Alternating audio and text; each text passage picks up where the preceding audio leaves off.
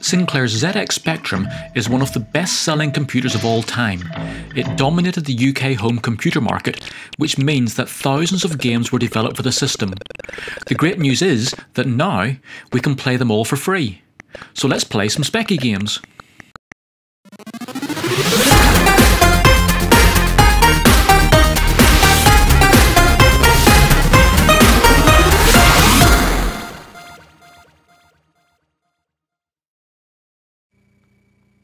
Hi, and welcome to Bytes and Bits. I'm Bob Grant, and in this video I'm going to show you how you can play almost any game ever written for the ZX Spectrum. As the Spectrum was such a popular computer, there's a fantastic community of people who still support the system. There are lots of emulators which allow us to turn almost any modern device into a Speccy, and lots of fan sites which have extensive archives of all the games free for us to download and play. So let's get straight into it and install an emulator.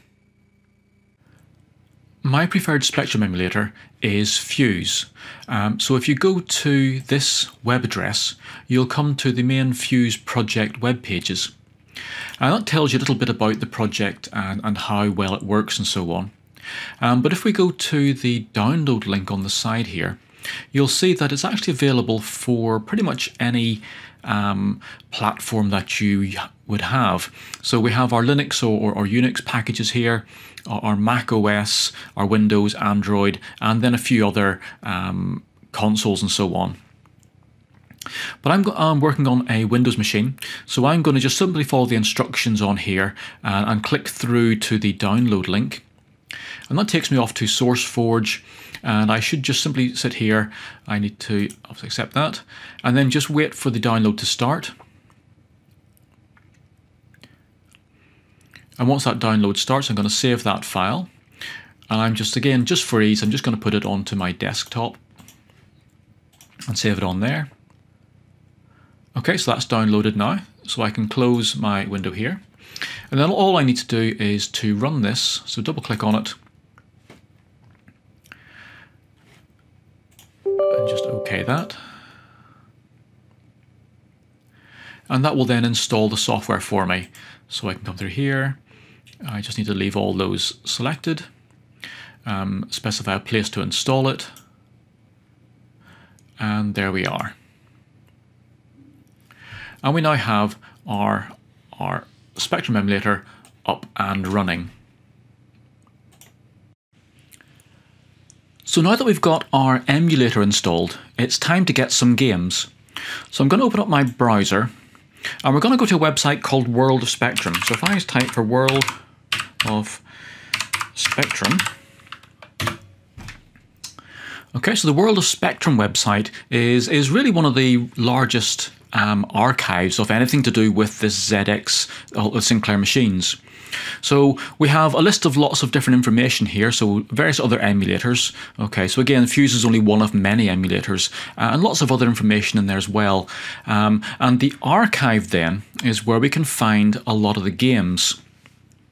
So if we go into the game system here, and again, they're all stored by alphabetical order under their game name. So let's go and find one of the sort of iconic ones from the Spectrum, which is Manic Miner. So if we come down here, we should find eventually Manic Miner. So if I click on that, again, it takes me to a page which tells me a bit about the history of the game. It lets me have a number of downloads here. And then it links off to various information sheets and indeed some articles in magazines. So this World of Spectrum actually has a very big archive of magazines.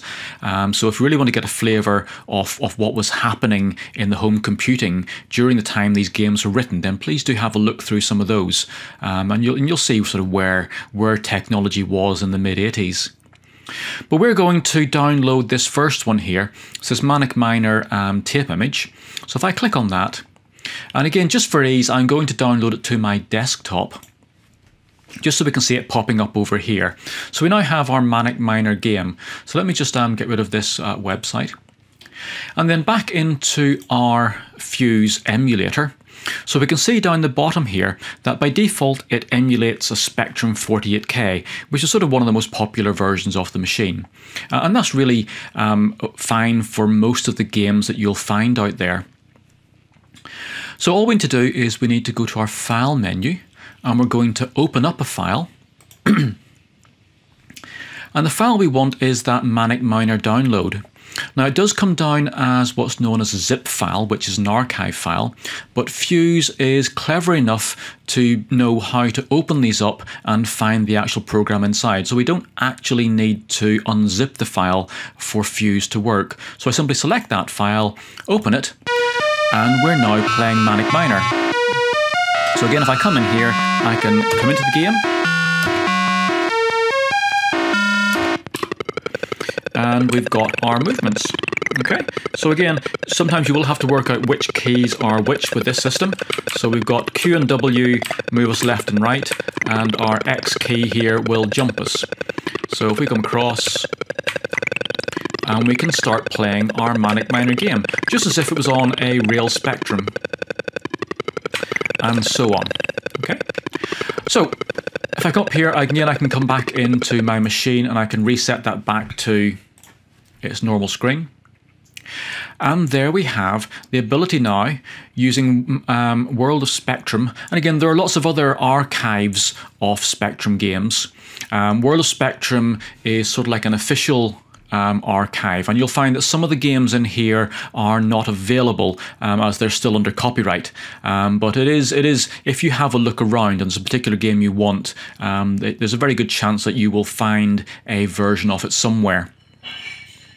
But there we have then the idea where we can go through and we can now get access to the full catalogue of all the ZX Spectrum games.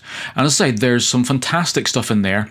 Have a look at some other videos and so on which go through the best games for the ZX Spectrum, and you will have some real fun playing these retro games. And part of what I'm interested in for this, of course, is being able to rewrite some of these games.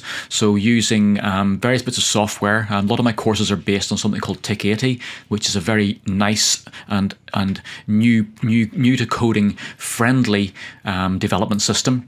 Or of course we can start working in Python and Pygame and so on. So there's lots of different ways in which we can actually rebuild these games and have real good fun learning how to code and program. So that does it for today then. Do make sure you have a go at this, download some good games, have a play, learn about Spectrum, and I will see you in the next videos. See you soon. Bye. For more games programming, electronics projects, and retro gaming, please make sure you like this video, subscribe to my YouTube channel, and visit my website.